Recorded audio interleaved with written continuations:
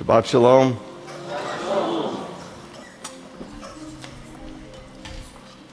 Had a good weekend last weekend, coming here Saturday and Sunday. Yes.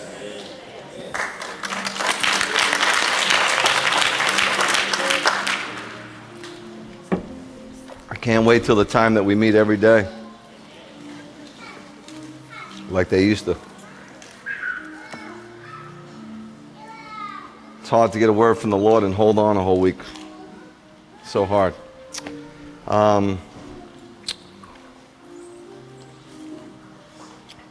Well, if you haven't been here for a while, I recommend you get some of the CDs on the Sermon on the Mount for sure. Those two, which was before last weekend.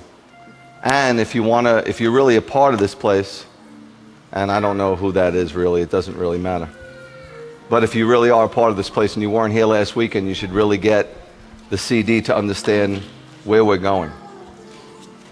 Because it's good to know where you're going. It's good to have a vision. Hopefully it's from God, and to come behind that and be part of that. This is so much more than just a service time. Although it is a service time and worship to God, but I believe we have a specific mandate from God. And I want to follow that. And I don't know how many people are going to follow, because I tend not to look back.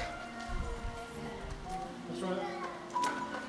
We got your back. You hear what I'm saying? Yeah.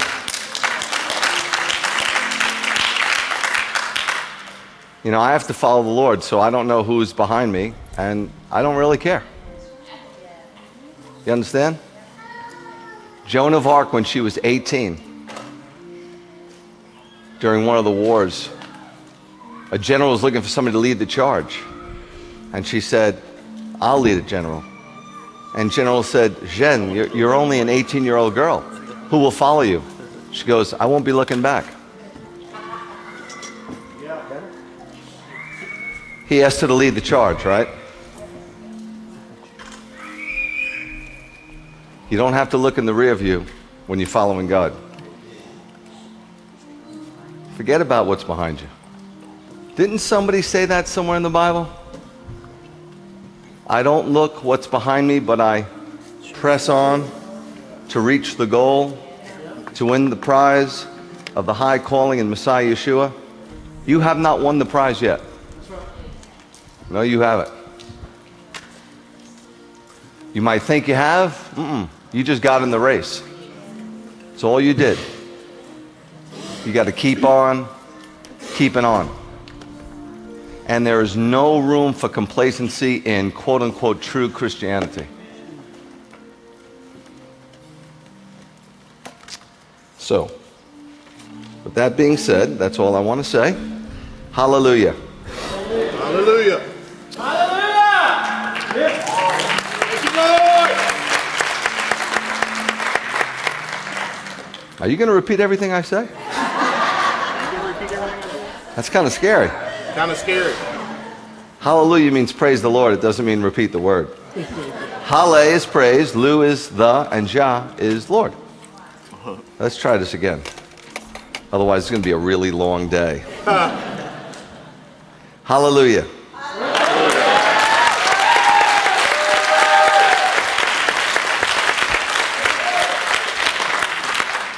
Praise God in his holy place. Yes. Praise him in the heavenly dome of his power. Praise him for his mighty deeds. Praise him for his surpassing greatness. Praise him with the blast on the shofar. Praise him with the lute and the harp. Praise him with tambourines and dancing. Praise him with strings. Praise him with clanging cymbals. Praise him with loud crashing cymbals.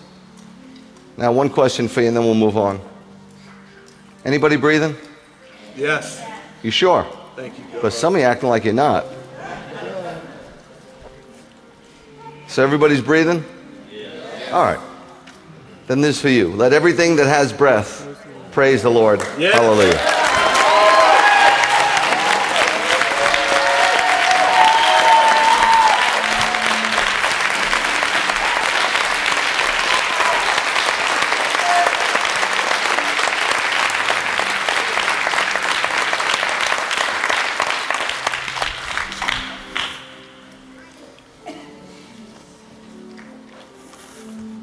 You know that song that was popular a few years back? It became somewhat of an anthem for contemporary Christian music. Here I am to worship.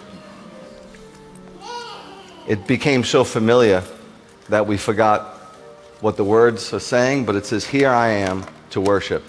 Here I am to bow down. Here I am to say that you're my God. That's why I'm here today. I'm not here to teach you. I'm here to worship. You praise God for what he does, his wonderful works. That's what praise is all about. That's why it's very exciting. But you worship him for who he is. Praise, your hands up in the air. Worship, you hit the deck. I like praise, but I love worship. I like praise, but I love worship. Some of you are praying for something, and if you get your answer for prayer, you know what you're going to do? You're going to pray for something else. That's what you're going to do. You're never going to be satisfied. You'll get an answer for prayer and you'll pray for something else. You get an answer for that, you'll pray for something else. You get an answer for that, pray for... You know what we have to do? We have to come to a place where when none of our prayers are answered, he's still God. He's still good. He's still great. And he's still absolutely worship for us to hit the deck and worship him for who he is. Yes. The Bible says honor your parents. It doesn't say if they give you what you want. It doesn't say if they send you to a good school. It doesn't even say if they're nice to you. It says honor them. It's the only command in the Ten Commandments with a promise that will prolong your days. Honor, revere them. Revere your parents. I got news for you. If you can't revere your parents, there ain't no shot you're revering God. And if your parents, who are basically evil, what does that mean? They fall short. They're not perfect. If we can show them reverence, how much more should we show our God?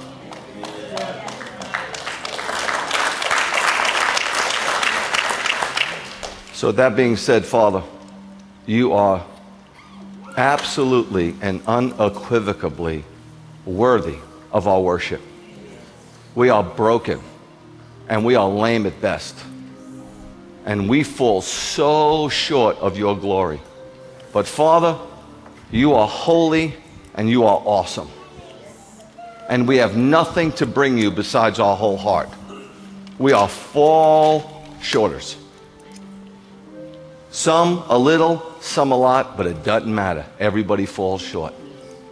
And in the midst of all that short falling, you still desire to relate to your children.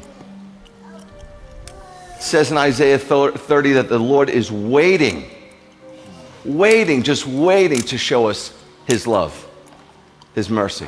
He's waiting. He's hoping that we'd come to him so he can show us his love. He waits until the disaster of our choices wake us up to the foolishness of our choices. And even in the midst, when we finally come to our senses, there he is, right there, waiting with open arms. You ain't going to get that from another human being. But to get it from Almighty God is over the top. So, Father, receive everything I have for you today. My whole heart. Everything I got. I'm laying it out before you. We love you. We bless you in this place. In Yeshua's name we pray. Amen.